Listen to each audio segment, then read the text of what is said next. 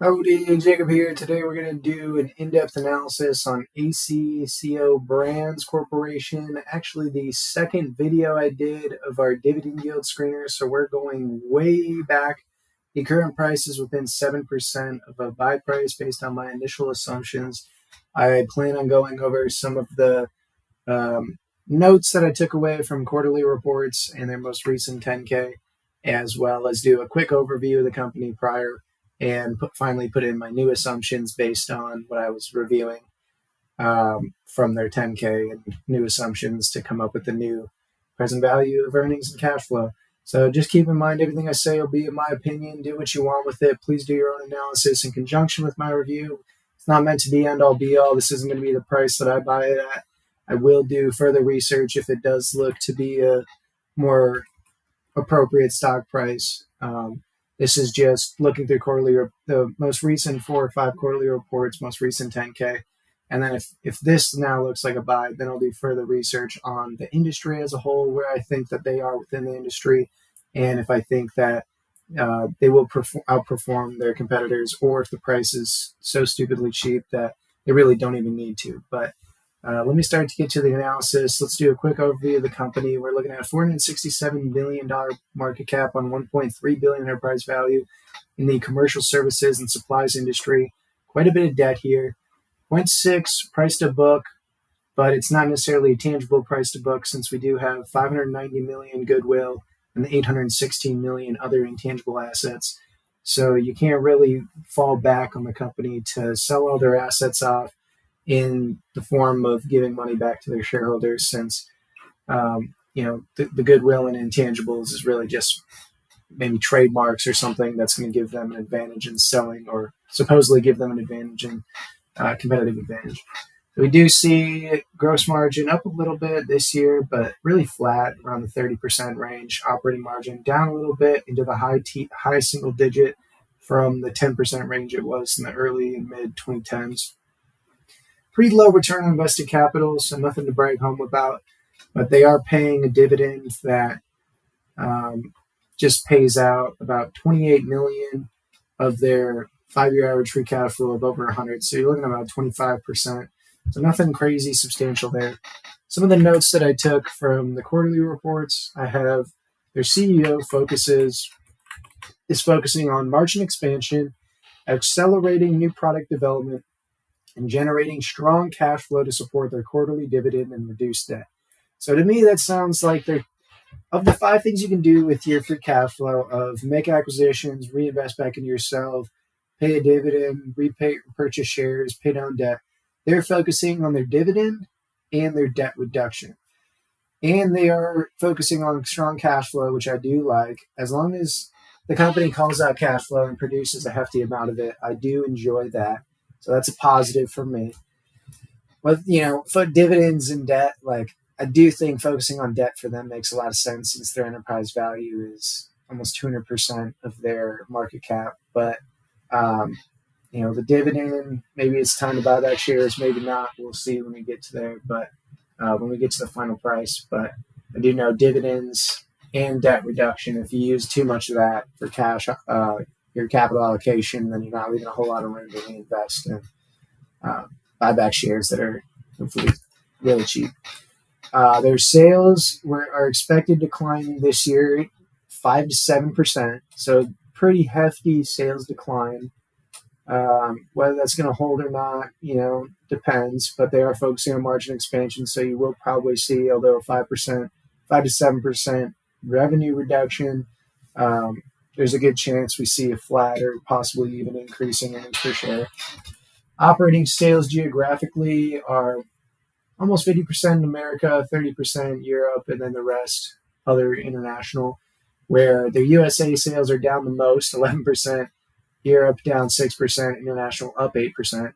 So their largest section, geographically distributed, are declining the most. Their smallest geographical sales are increasing. But just to point that out, so it sounds like they're making good traction in international sales, and there's a good chance that in a couple of years that it could be more of their sales and revenue coming from international, which would be a positive thing in the fact that they're diversifying all their sales and everything. So I don't see that being a problem. Their top 10 customers account for roughly 42% of sales. So not a lot of customers, good amount of sales. So that's not, they're a little bit, they're relying on a few number of customers. One of the quotes I have from their 10K that I found interesting is they say the size, scale, and relative competitive market position of certain large customers gives them significant leverage in business negotiations. Additionally, the competitive environment in which our large customers operate has made and will continue to make our business with them challenging and unpredictable. So I found it interesting to basically say, this is, if you're reading through the risks, a lot of them are fugazi, stupid, don't make any sense. Some of them are pretty important. I mean, the stupidest one I see most commonly is that our stock price is volatile. It's like absolutely no duh. But there are, when you do read risks related to the business, risk factors, you can point out some important things. And I do think this is important. This is basically saying that the customer has a lot of the power in both pricing negotiations as well as keeping them as a client. And so that is a little bit tough. It's not quite like Apple when, the customer really would pay anything for an Apple phone. I mean, to a degree, obviously, but who would have thought phones would be selling for $1,500, $1,500, and people would just be buying it like it's nothing, even though they're making, living paycheck to paycheck, which is, a sad reality, but it's the way it is. They're saying in this case, that's not the case for this company. If their competitors are selling for cheaper, they're either able to say, maybe, hey, they're selling for this, we're going to go with them, or then they're going to have to, ACCO is going to have to lower their prices, which would diminish their margins. So their customers are really the ones with the pricing power here. Take that how you want it. Their debt has about 36 mil due 2024, 36 in 2025, 277 in 2026, and 575 million due in 2029. So the first three have a variable interest rate at about 6.3%, and then the 575 mil due in 2029 is at a fixed 4%. In relation to their cash flow, their 5-year average is about 100 million, maybe a little bit more. So they will have to focus on paying down that debt quite a bit, which we can see from their last 3 years capital allocation. We see about 6% share repurchases, which all happened in 22 Q2. There was no other even quarter that they repurchased shares, which is interesting because if you look at their share count prior to the last 2 years, they decreased it very substantially from 114 million to 95 million over a 6-year period, but then are relatively flat and are actually increasing it due to